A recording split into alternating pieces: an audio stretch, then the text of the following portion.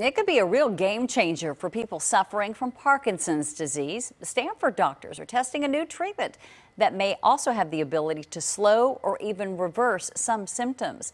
As KTVU's Rubin reports, a pair of vibrating gloves seems to help not only with tremors, but with speech, walking, and balance.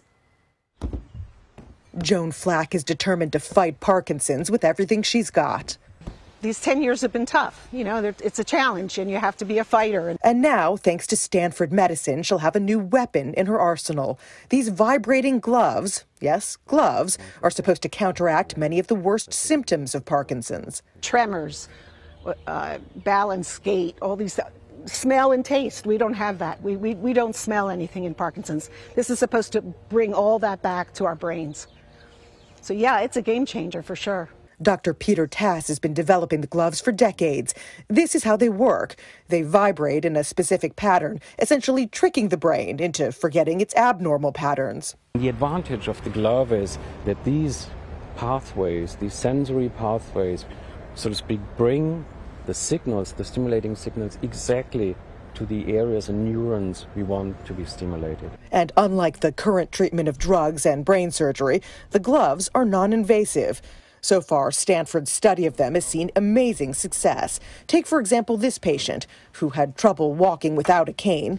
After 6 months with the glove, he was not only able to walk normally, but he ran his first marathon. Another patient went from issues with his gait to incredible feats at the gym. I think it's just the start, it's just the beginning.